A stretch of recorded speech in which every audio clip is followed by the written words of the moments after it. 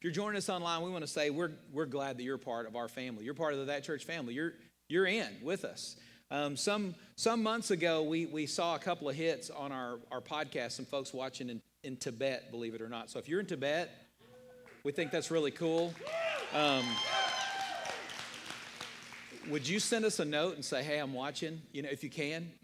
That's awesome. So praise God for that. We're excited about that. So it's good to be here today. It's good to be with you guys. We're starting a brand new series, Left Behind. And we're going to be discussing God's timeline today. And I'm going to try to tell you everything that I can in the time that I'm going to be given. We are going to be coupling this with going to the movies together. There's a new movie coming out. I have not yet seen it. Sometimes they let pastors preview these things, but they haven't let us do this one. So I don't know what it looks like, but it looks pretty doggone good. And so I'm kind of excited about seeing that. But I thought it'd be a great time for us to at least begin looking at God's timeline. How many of you would say right now that you feel like as you look at world events and as you kind of look at the news and you look at some of the unrest and the craziness and stuff, how many of you would say right now that you feel kind of things seem different right now? Not really saying where we are, but it just seems unique. We're living in a very unique time. I sense more anxiety from people right now, more unrest, more fear than I can ever remember from being a pastor. There's just some stuff that's happening.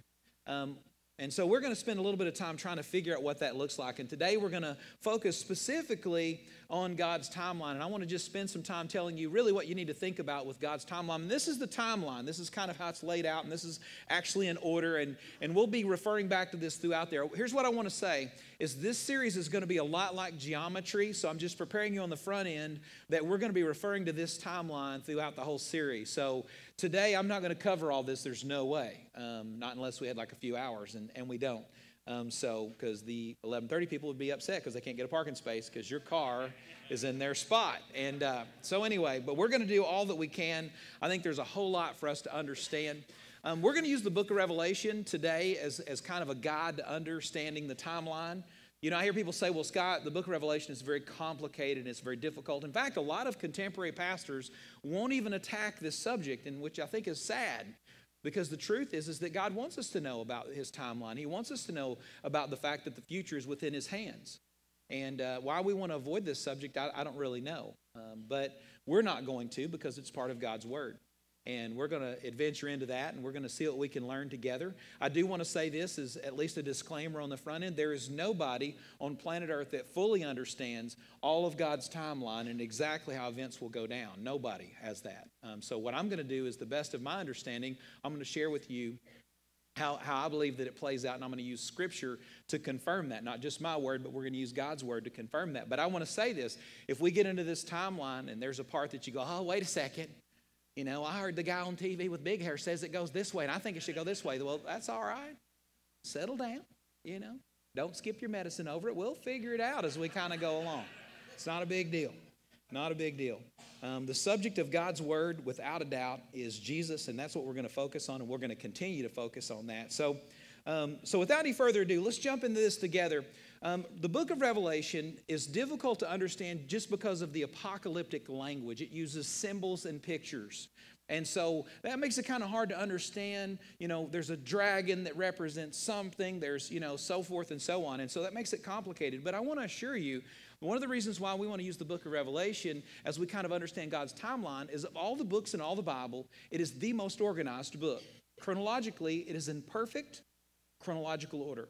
And we're going to let that be sort of the schematic as we plug pieces in as we go through this. And I think you're going to see as we walk into it. But even the book of Revelation in its complexity gives us a key. And if you've got your outlines, I'm going to encourage you to pull those out. If you want to pull your Bibles out, if you want to pull up the Bible on YouVersion, do that, whatever. Let's kind of dig in this together and let's look at God's Word together. But Revelation chapter 1, verse 19 is what I would call the key to understanding the book of Revelation, which is the key to helping us kind of understand the events that are laid out and how God has laid them out. And Revelation chapter 1, verse 19, remember, John, the apostle, is receiving this book. He's receiving the words and the imagery for this book. He's getting this from an angel. He's writing it down. And this angel gives him specific instructions in Revelation chapter 1, verse 19 of what he needs to be writing down and in what order. And here's the order. Revelation 1:19 says this, therefore write the things which you have what? All right, so there's something John had seen. In fact, there's someone he's seen, and we'll get into that. And, important conjunction, the things which what? Which are, that's the age that John was living in at that time. And by the way, that age has extended into today. We're still living in the same age. And then there's another and the things which what? Will take place after these things. And so that helps you understand. You'll see that you're going to go, wow, this makes a lot of sense now that it's broken apart that way. So there was something that John saw. Then there's the things which are, and then there's the things that are going to happen after the things which are. There's something else in that timeline. That's kind of how we're going to look at the book of Revelation. It's going to help you. So let's start with what it says in verse 19, the things which you have seen. In Revelation chapter 1, verse 1, incidentally, when we look at the Bible, the titles or the names of the books in the Bible are not necessarily inspired. In other words, we added those names, okay, as we were kind of helping ourselves try to understand these books. We put those on there. The Gospel of John, or the book of Hebrews, or the book of 1 Thessalonians or 2 Thessalonians. We added those names just so we'd know where they were, just so we could kind of understand them. They're not necessarily inspired. Now, the name that's given to the book of Revelation really finds itself in Revelation chapter 1, verse 1, and it says this, it's the revelation of Jesus Christ. Yours says from Jesus Christ. That's a typo. If you would, mark that out in your outline and put the word of. The revelation of Jesus Christ, which God gave him to show his servants what must soon take place. And so that's the name of the book of Revelation. Incidentally, the book of Revelation is not the book of revelations. God has one revelation, and he is revealing one person. In fact, that's my very first point, if you just want to fill in the blank. All present, past, and future is a story about Jesus. God is using human history to roll out the story of his son. And you go, well, Scott, is that really important? It is the utmost importance. Anytime that you hear a teaching on a timeline like this, and we're trying to understand future events and the end times and left behind and the rapture and the tribulation, the mark of the beast and all that stuff, anytime we talk about those things, the unfortunate reality is that I think very often we talk about them as if those events are the subject. The events of human history are not the subject. Human history itself is not God's subject. God's subject matter is Jesus. You say, well, does that make much difference? Absolutely it does. Because what you're going to understand is you're going to see throughout this timeline, God's painting a picture of Jesus eternal. That's the beginning of the timeline. You're going to find that Jesus at the cross, that's Jesus. He is Savior. You're going to see God is pointing a picture of him being Savior. Jesus is the deliverer. You're going to see Jesus in his judgment. He's delivering his judgment and his bride during the same time period. You're going to see Jesus coming back. Jesus is king. And you're going to see Jesus in the very end after the millennial reign. You're going to see that God is painting a picture that there is no substitute for Jesus. See, God has made it incredibly clear that the subject of all things is Jesus. And if you lose track of that, you're going to miss some very important things. John, when he was writing his gospel, he subscribed to that same truth. And so he starts off his gospel right off the bat, and he says, in the beginning was the Word, and the Word was with God, and the Word was God. And John says, I want you to kind of understand the start of this whole thing. Now, Genesis chapter 1, verse 1 also says, in the beginning, God created the heavens and the earth. And someone might say, well, is John chapter 1, verse 1, when he says in the beginning, is he talking about Genesis 1:1? And I would say no. I believe John chapter 1, verse 1 is talking about a beginning of whatever. And I think it even predates, his understanding is even predating Genesis 1:1. In other words, what I'm saying is that when John writes, in the beginning was the Word, he's saying that whatever beginning you want to go back to, whether it's the beginning of time, the beginning of human history, the beginning of creation, if you want to go back even further than that, you want to go back in time and exhaust the imagination and mind that you might have, go as far back as you can possibly imagine, God will already be there. And he will be no older, and he will be no younger. God is the same yesterday, today, and forever. And I think John is presenting this one understanding, and it's this at the very beginning of this timeline, is that Jesus is in fact eternal. That's the reason why the Apostle Paul in Colossians chapter 2 says that all things were created by him, and for him were all things created. When you hear in Genesis where it says, this voice speaks and says, let there be light, you would recognize that voice as the same voice that shouts from the cross, it is finished. It is none other than Jesus himself. God wants you to know and wants me to know that the subject of all things is Jesus. He wants you to know him more. And more than anything else, God wants you to know him. And for this reason, your enemy will perpetually play down the importance of Christ. He will constantly demean the importance of Jesus. But for those of us who believe the Scripture and are followers of Jesus, we understand that you cannot take away the crown of Christ and the person of Christ and the deity of Christ and still have Christ. And so we have to make sure he stays in the forefront and the foremost of all it is that we study and understand. All past, present, and future is a story about Jesus. No matter what is a story about Jesus. In Revelation chapter 1, verse 8, here's what Jesus says. He says, I am Alpha and Omega. I'm the beginning and the end. You say, the beginning of what? And he says, right. I'm the beginning and I'm the end. The end of what? He says, yep, that's right. You've got it. Remember when Moses was talking to God and he says, who do I say sent me? He said, you tell him I am sent you. I am. Okay. That's good enough for me. See, Jesus is letting us know that it's about him. I'm the beginning and I'm the end. And he goes on further and says this, says the Lord God.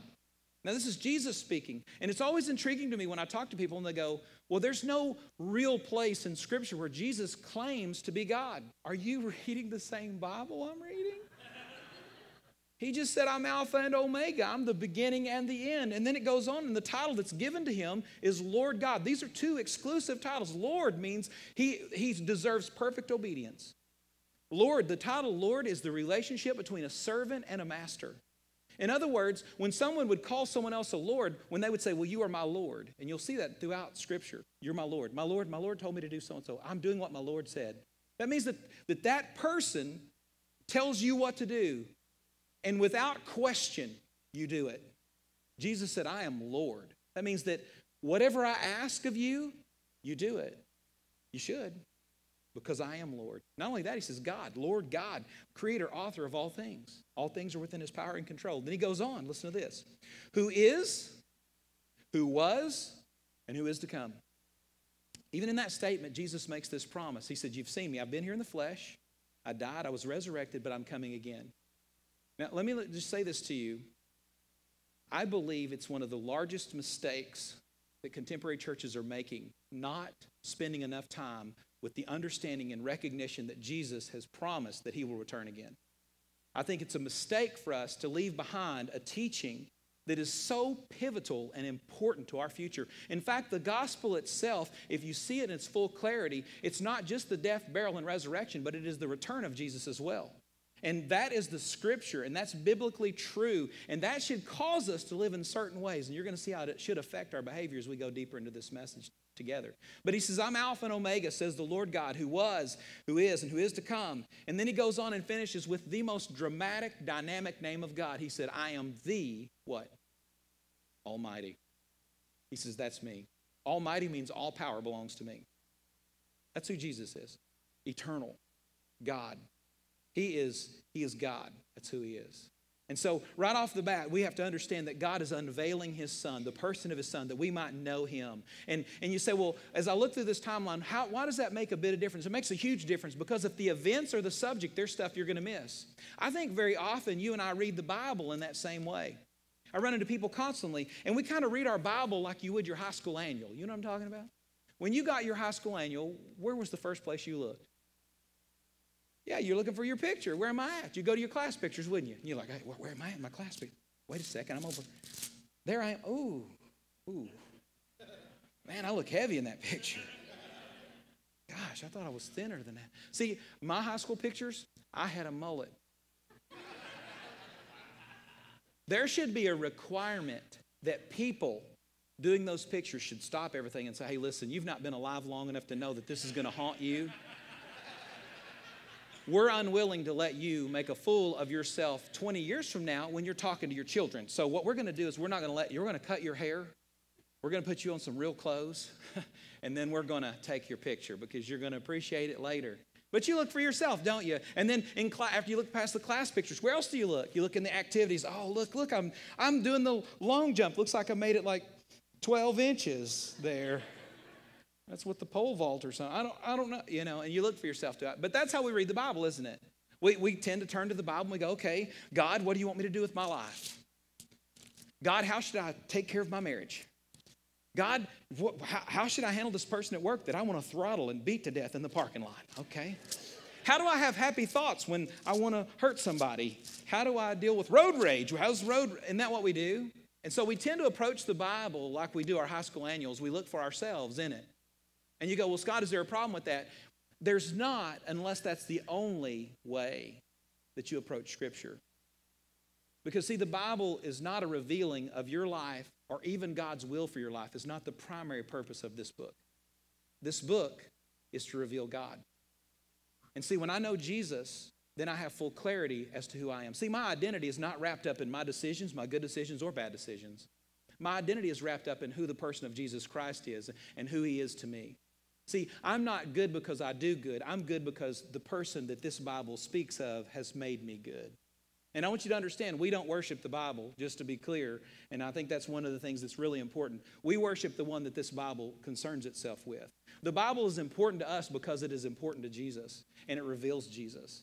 But this book is about Jesus. It's not about me. But as I find Christ, you know what I find? I discover who I am. As God redefines me, as God opens my eyes to who I am, but as I understand who he is and his great love for me and his passion for me and his purpose for my life, all of a sudden I discover who I am. I don't discover that because I find myself in these pages. I discover that because I find Jesus here. And so God has made it clear that through human history, he wants us to know his Son, the eternal Son of God, Jesus Christ. And so the second thing I want to bring to your attention too, and this is the second part of verse 19, Revelation chapter 1, is the things which are. And so we've established that the subject and topic of human history is Jesus, but now we have some events that are revealing even more to us about who Jesus is, and we have the cross. I think we're well aware of an event that happened 2,000 years ago, aren't we? Where a little boy was born in a manger, very obscure place, and he grew up, and somewhere around his 33rd birthday, he gave his life for us. Some of you may not know that personally, but maybe today you'll get to know the one who hung on this cross, because he didn't do that for himself.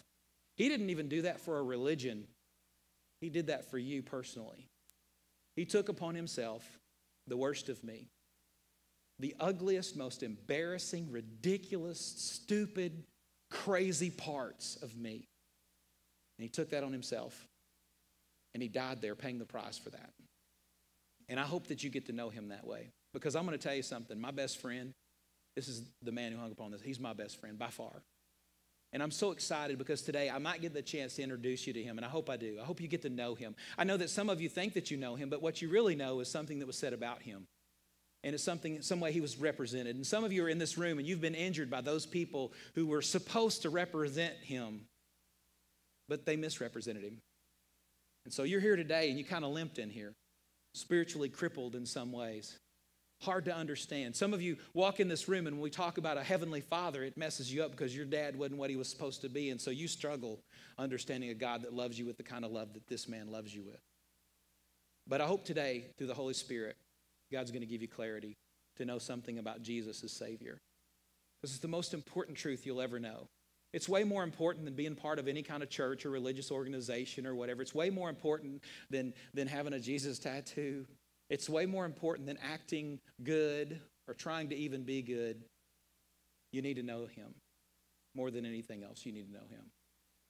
And it makes all the difference. But about 2,000 years ago, God fulfilled a promise that he'd been given to us for a long, long time, that Jesus would come into our world, and he did. Jesus came into our world. He was born of a little teenage peasant girl in an obscure place known as a manger. Right among the animals is where he was born. And he grew up as a man, gave us lots of words to live by, but more than that, he gave us a death that we could live through so that we might go free. He died upon a cross.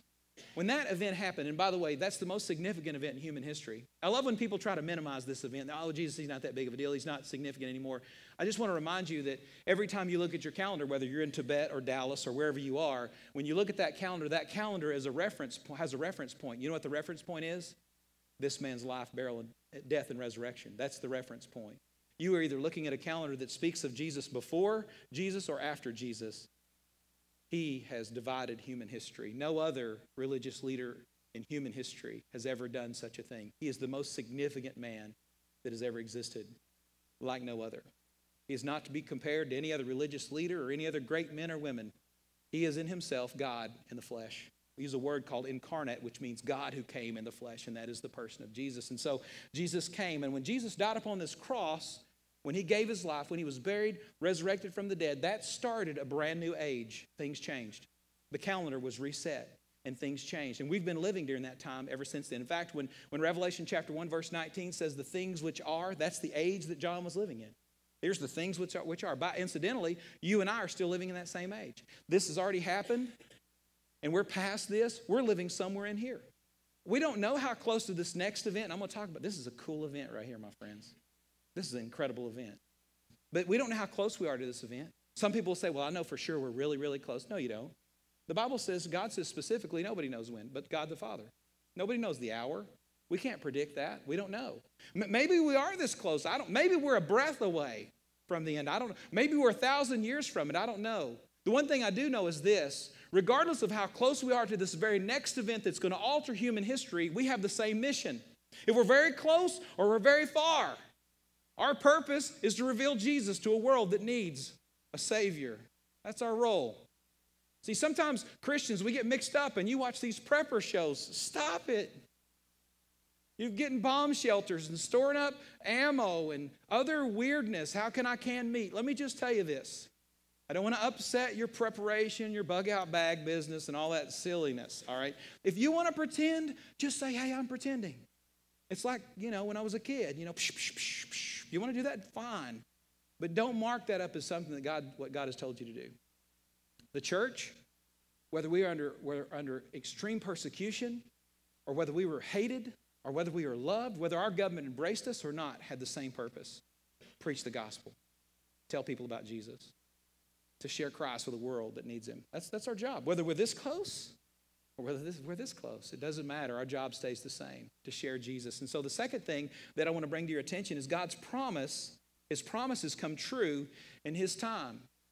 Someone might say, well, man, it's been 2,000 years since this happened. If God was going to do something, wouldn't he have already done something? I mean, come on. This is a fairy tale, Scott. Well, there was a prophecy that was spoken of. In fact, Matthew speaks of it in Matthew chapter 1, verses 23. And it says, a virgin will conceive and give birth to a son, and they will call him Emmanuel. What you may not know is that Matthew's actually quoting a prophet, and his name is Isaiah. And it's Isaiah chapter 7, verse 14. That's who Matthew was quoting. That prophecy was 740 years old when it was fulfilled. Now, just to give you an idea of how long ago 740 years was, if you go back just 400 years, America doesn't even exist. 740 years before the event happened, God said it would happen, and it did happen. Just so that you might know, there's not a single promise in Scripture that as God's timeline has met it, that God hasn't fulfilled. Not a single one.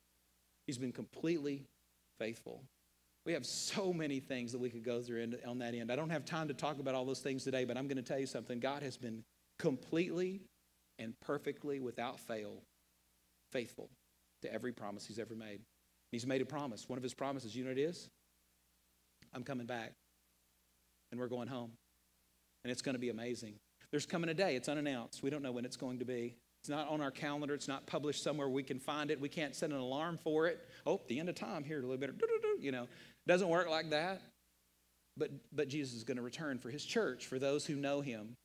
And when we drill into this particular event, we call it the rapture. That's a Latin word which means to be caught up or snatched away. And some of your friends that have been reading articles online will say, well, the Bible never says the word rapture. No, because that's Latin.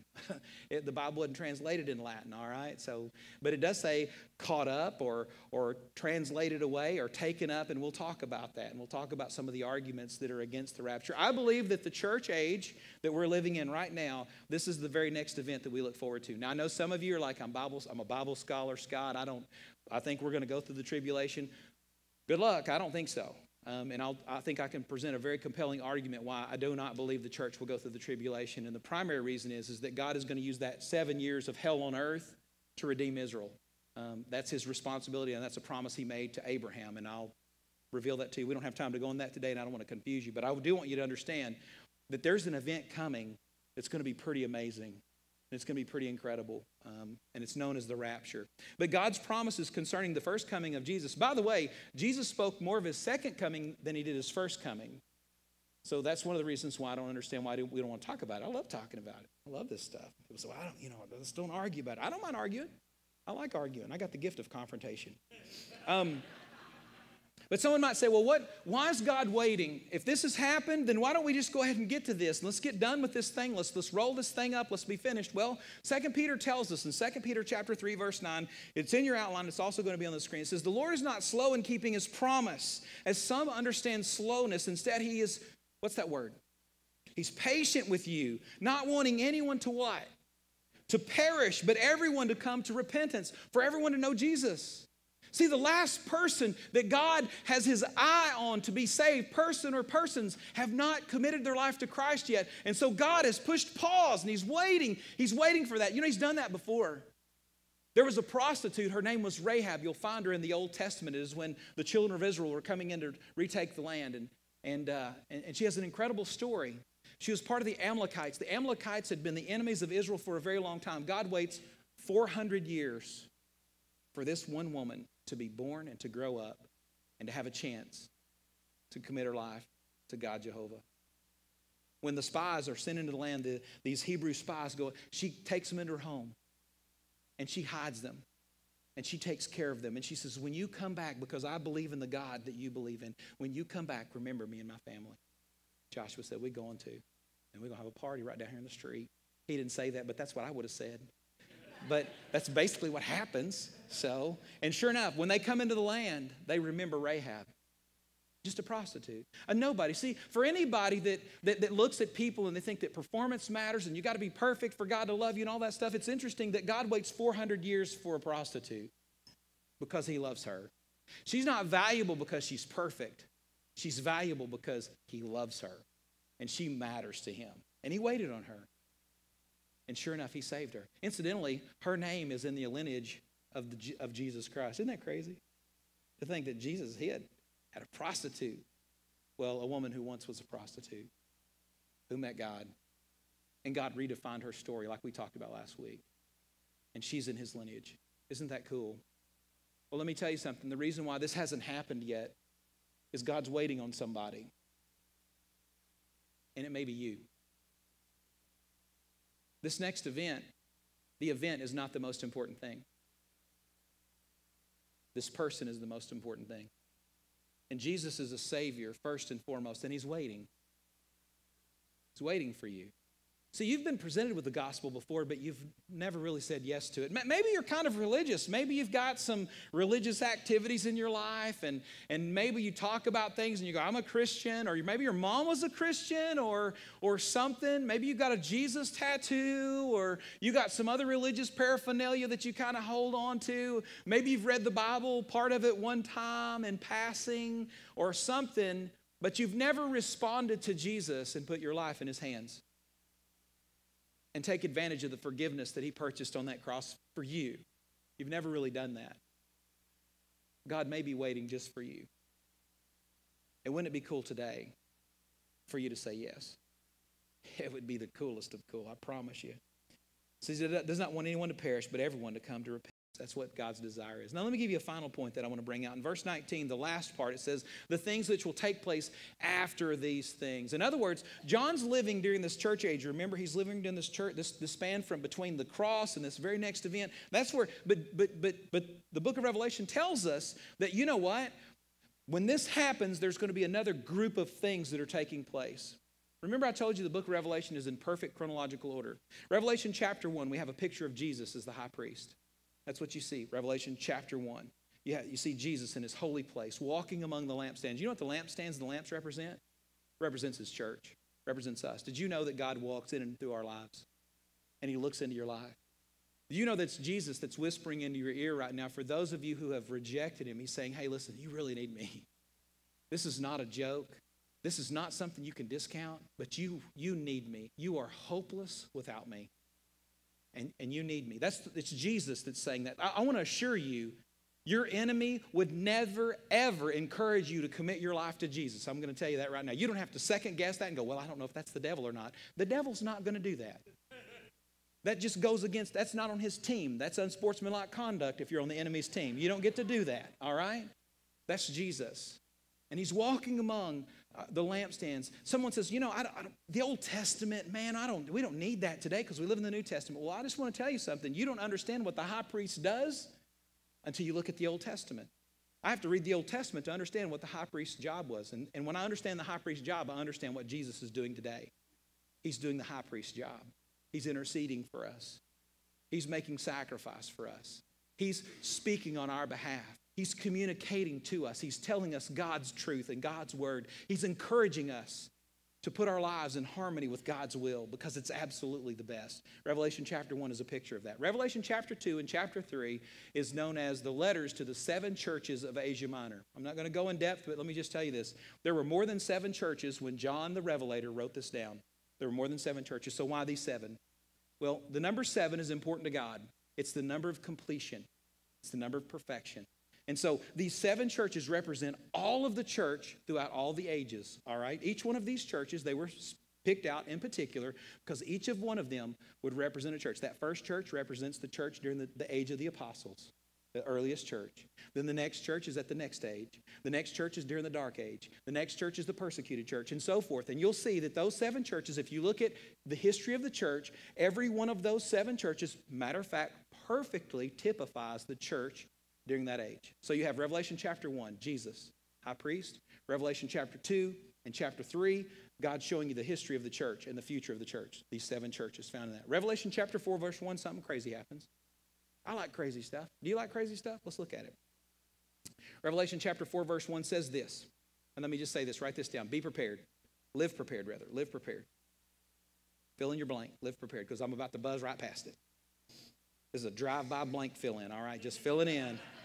Got to go back and look at it in a minute. Revelation chapter 4, verse 1. Remember, Revelation chapter 1, Jesus is high priest. Chapter 2 and 3, the church throughout the history. Revelation 4, 1. Before Revelation chapter 4, verse 1, the church is mentioned 17 times. From Revelation chapter 4, verse 1, the church is not mentioned not a single time more on planet Earth. Why? Because it's not on planet Earth anymore. In fact, John, remember, he's a member of the church. Jesus said, Revelation chapter 4, verse 1, after these things, remember the third division of the book of Revelation? It was write down the things that you've seen, the things which are, and what's the third division? Right. That's exactly right. That's where some of you are like, yes, we do. In Revelation, what we found in Revelation chapter 1, verse 19, that final division is the things that will happen after these things. Remember? All right, now look at this. Revelation 4, verse 1 says, first 3 words. Do you see how it works? Do you see how God's so clear? Isn't it cool? So all of a sudden now, you know what? You had eternal Jesus, high priest. You had the church, age. That's this right here. And then something happens. And from this point forward, I'm going to tell you what happens from this point forward. This is the next division when the Lord comes back for his church. All right. Just work with me, and I'm going to promise you this. We're going to talk about this for a whole month, and you're going to go, by the you get to the end of this, you're going to say, dude, I could have my own TV show. Revelation 4:1 says, after these things I looked, and behold, a door was standing open in heaven. Now, up to this point, John's on earth, and he's seeing all this stuff going on. He's writing this stuff down. But then after this, he no longer can see what's happening with the church on the earth anymore. He has to go where? Got to go to heaven to see it. Why? Because the church isn't on earth anymore. That's just really important. Just remember, once you get to Revelation chapter 4, the book of Revelation now has 2 parallel stories. You have events that are happening in heaven, and you have events that are happening on earth. You have the church in heaven, and then you have hell on earth. That's what you have, all right? Just keep that in mind. After these things I looked, and behold, a door was standing open in heaven, and the first voice which I heard sounded like a trumpet. Some people say, well, the church is not going to leave till the last trumpet. The voice sounds like a trumpet. You read it right there. I'm just speaking to some people who have little isms. Anyway, speaking to me, said, come up here, and I will show you what must take place, what?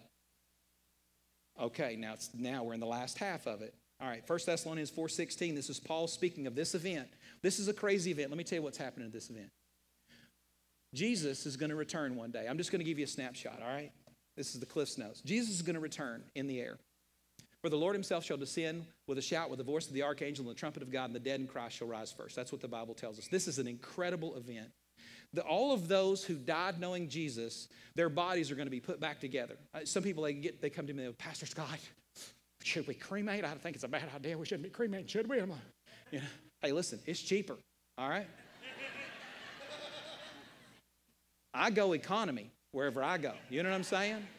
I tell my folks, burn this old body up, dump it where you want to, because it's up to God to put it back together, right? You think when it goes in the box, it's all staying together? No. You not seen CSI when they dig those people back up? If God can put Jello Man back together, he can put Dusty Dude back together. You know what I mean? Think about the first event. He made us out of a mud pie. You're good. Don't worry about it.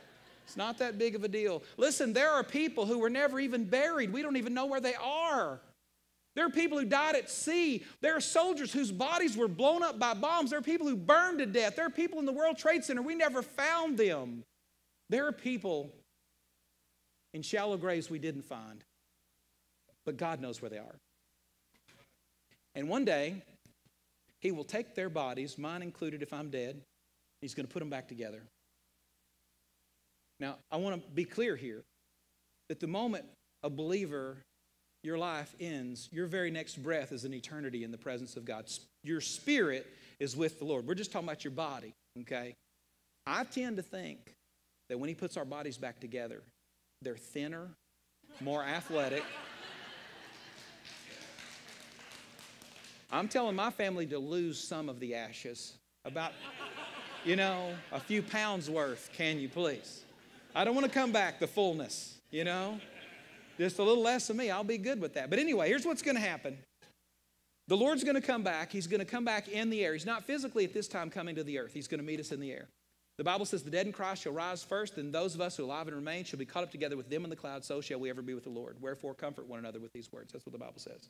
So what's going to happen is there's going to be this event where God's going to come, and he's going to call forth all those who have died in Christ, and their bodies are going to be put back together. Someone says, why do the dead in Christ, why does God raise them first? I like the old-time preacher who said they had 6 feet further to go. I don't know, but they get to rise first, all right? But then there's a generation, dig this, that's going to be here to see this happen. There's going to be a generation of Jesus followers that are going to be here to see this happen, and they're going to be called home. This event is known as our blessed hope. It's also known as the Great Reunion Day. It's that incredible event where mom and child and brother and sister and mother and father are going to be reunited together. No more separation. This is an incredible day. This is not a day to be feared. This is a day we celebrate. I assure you, preachers of years gone by, Christians of years gone by, they longed for this day. They looked forward to this day. They were excited about this day. It's a very significant event. It displays for certain that Jesus is a deliverer, and he's going to deliver his church home. Now, incidentally, at the same time that that's happening, hell's going to break loose on earth, and God has a judgment that happens there. Now, I know there's some people who say, well, Scott, hold on a second. You've got these arguments, pre-trib, post-trib, mid-trib, whatever. Here's what I'll say to this. This is 7 years of God judging world organizations, world people groups, and religious organizations for rejecting his son Jesus. Why would you judge the one organization that's been saying that you're who you say you are? Your kid did the right thing. Why would you punish them? It'd be like grounding your kid for cleaning their room. That's a weird parent. God's not a weird parent. He's a pretty incredible parent. So this judgment's going to come. We'll spend time talking about that, but let's read this together. It says, for the Lord himself shall descend from heaven with a shout, with the voice of the archangel and the trumpet of God. Do you see it again, that trumpet and the shout and all that's going on? And the dead in Christ shall rise first. I just gave you a little bit of tidbits in your outline, and you ought to write this down. I think it's kind of cool. Jesus only shouts 3 times in all of the Bible. Look it up. 3 times. Only 3 times does Jesus shout. Matter of fact, he cried in John chapter 11, verse 43. Remember, he was outside Lazarus' tomb. Remember, he had this buddy named Lazarus who had 2 sisters, Mary and Martha. Remember, Lazarus died. Remember, Jesus hesitated, let Lazarus be good and dead, and he got there. Remember, he's outside the tomb, and Lazarus' sister is there, and he says, move the stone off the tomb, and she's like, no way, dude, that dude stinks by now. That's what she said. Even several days, it's summer, So no, let's don't. And he says, just move it away. And they moved the stone away, and Jesus shouted, Lazarus, come forth. And when he did, Lazarus got up from the dead, and he no longer was dead. He no longer had a smell. He walked out alive. That's an event that happened. Jesus shouted. It was on the cross as well in Matthew chapter 27, verses 50 through 52. I'm only using portions of that in your outline, but it says, Jesus cried out again with a loud voice, and he yielded up his spirit, and the tombs were opened, and many bodies of the saints who had fallen asleep. The Bible also says that Jesus, at the time of the rapture and the resurrection, Jesus is going to shout. Incidentally, every time Jesus shouts, people get up from the dead, which is kind of cool. Every time he shouts. He's going to shout in this day. We're all going to shout. You know what I'm saying? I'm scared of heights. Mine's going to be part fear and excitement. You know? Oh, I don't know what that looks like. Something else. Let me read this final thing and we're done. 2 Peter 3, 10 and 11. This is talking about the ultimate, and we're actually fast forwarding, and I'm going to come back to all these things, but we're fast forwarding to the very end of this kind of timeline. That's what Peter's talking about, but I think it fits anywhere on the timeline. It says, but the day of the Lord will come like a thief. The heavens will disappear with a roar, and the elements will be destroyed by fire, and the earth and everything done in it will be laid bare. Since everything will be destroyed in this way, what kind of people ought you to be? How should we live? As we look at this timeline, as we consider the person of Christ, how should we be living? And by the way, it matters how we live. It matters. So how should we live? Here's what he says. You ought to live holy and godly lives. Does that sound old-fashioned? Godly and holy. That's how we ought to live. You know why? Because my life affects other people's lives. My life affects how people, what they believe about this man. See, I can do something ridiculously stupid. You know what people will do? They'll blame it on Jesus. There's another one of those pastors. Can't keep his clothes on. Can't keep from stealing money from the church. Doesn't really love Jesus. And you know what they'll do? Look at that silly stuff. That ain't no real deal. My actions reflect back on him. So do yours. See, the people around you, you may be the only Jesus they're seeing. And your life can either represent or misrepresent Jesus. So there's a way we ought to live. There's a way we ought to live. There's a way we ought to love people. There's a way we ought to receive people.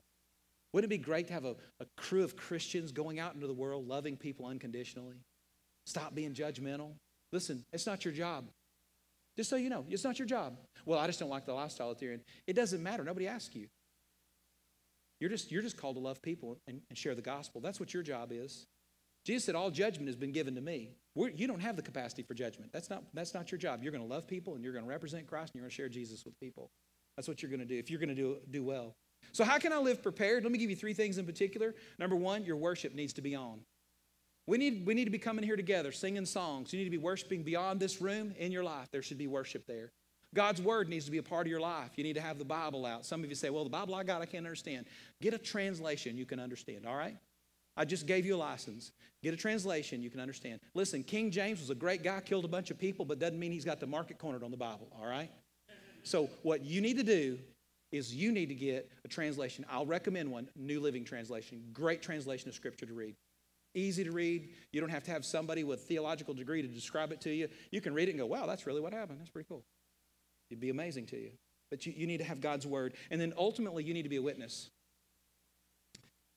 You don't have to understand everything about this timeline to tell people about Jesus. A simple, you know what, I once was blind, but now I see is a great story, isn't it? This is once where I was. I don't have it all together, but here's where I once was. And then God came into my life. And I haven't arrived yet, but I'm going to tell you something. When I experienced his love, things changed. He's amazing.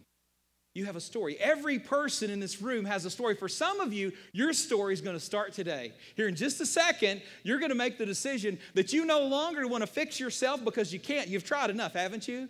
Made a commitment on Sunday, I'm going to get it together, and Monday by noon, you're already cussing. Come on. You can't do it.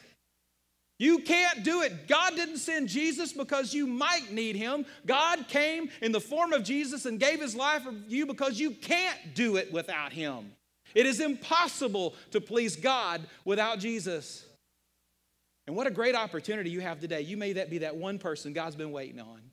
Aren't you glad you found a parking space? You made your way in because God wanted to talk to you today. So let's bow our heads together and let's just be serious for just a second. I'm going to ask one simple question. And if you will be gut level honest, I believe that God is going to give us some traction right now in this service, and I think we're going to see some cool things happen. that are way more important even than understanding every timeline. Are you sure? Well, let me ask it better this way. Is there anybody here, nobody looking around, heads bowed, eyes closed. Is there anybody here right now? I'm not going to point you out. I'm not going to come to you. I'm not going to embarrass you. But if you just lift your hand for just a moment, is there anybody here right now that would say, man, I don't know for sure that I have a relationship with God through Jesus? Who would have the courage to lift their hand and say, that's me? All right, just lift your hands. I'm seeing them. I'm seeing them over here, down the middle. Okay. On this side, I'm seeing those hands. Okay, you can put your hands down. That's awesome. There's a way that you can know. See, God doesn't want you in doubt or in confusion. No. He wants you to know that you know that you know. Because see, and that's freedom. When you know that God possesses you and that cannot be changed and you can never be lost, it gives you incredible freedom and strength. So if you want to do that and you want to know that for sure, let's speak to God about it. Let's talk to God even right now. Silently, right there where you sit. Why don't you talk to God right now? Just say something to God like this. Just silently. Just say this in your mind. Here's what you say. Just say this. Say, God, I need you. And I believe I can trust you. I know that I can't do this on my own. But I need you in my life. So today, God, I put my life in your hands. I no longer want to be in control. I need you. I trust you, Jesus, that you died for me so that I might go free. In the days to come, God, teach me how to live. Thank you for loving me, Jesus. And most especially today, thank you for saving me. I offer this prayer in Jesus' name. Amen. Let me pray for you. Father, thank you so much for this day. Thank you for the opportunities you give us, God.